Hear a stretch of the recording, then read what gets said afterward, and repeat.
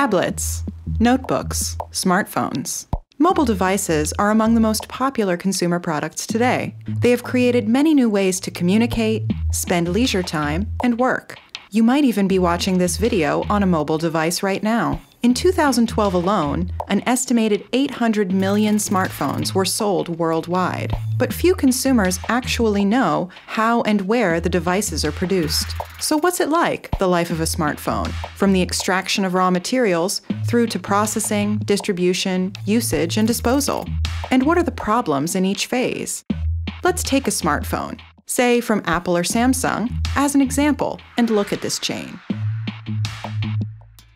First, there is the development and the design of a new smartphone model.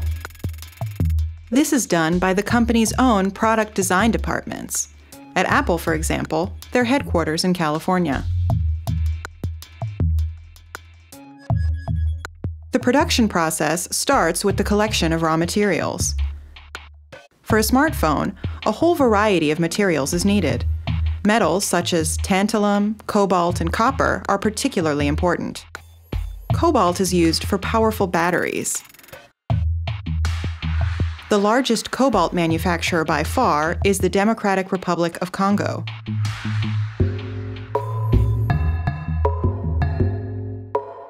About 100,000 Congolese work in cobalt mines, often with terrible working conditions. Extremely long hours, low wages, and insufficient protective equipment are common. Large amounts of tantalum are also sourced in the Congo. The Congolese tantalum export raised concerns in the 1990s because it financed civil war there. Today, the extraction and export of other raw materials is still financing civil war in the Congo. In addition, there is the industrial pollution. Raw materials are often produced through surface mining, taking up large areas of land. Also, large amounts of chemicals are needed to extract the desired materials from ore. When they reach the environment, these chemicals pollute rivers, lakes, and soil. The production of individual components and assembly are mostly done at factories in China and India.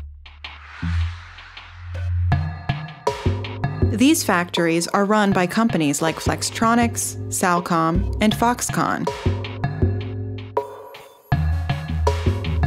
Foxconn has become one of the main producers of electronics worldwide. Almost 1.5 million people are employed in its factories. There too, working conditions are disastrous. The mostly female workers are forced to work extremely long hours, do not receive social benefits or have the right to organize, and repeatedly suffer damage to their health, caused, for example, by aluminum or nickel dust. The pressure put on workers has resulted in several cases of suicide at Foxconn factories. Once produced, these mobile devices are sold all over the world, many in industrial countries like Germany. But also emerging markets, such as China or Brazil, are large consumers. Like other brands, Apple and Samsung spend much money on marketing. On average, the German consumer purchases a new mobile phone every 18 months. This short product lifespan is supported by different factors. Manufacturers quickly produce new models. Every 1 to 2 years, a new model goes on sale. The devices themselves are constructed so they can hardly be repaired. And apps are intentionally developed so they can only be used with the latest model. Mobile service providers subsidize the devices with their contracts. Often, consumers get the latest model for free or at a special discount every 2 years. As a consequence, in Germany alone, about 23 million smartphones were sold in 2012. At some point, the old models become part of the 1.8 million tons of electronic waste produced in Germany each year. Part of this waste is contaminated with heavy metals. So far, there is no regulated and efficient recycling system that decreases the environmental burden and recycles valuable raw materials. Every phase of the production chain is important for national economies by providing urgently needed jobs that earn money for workers. But working conditions and the environmental impact have to be improved.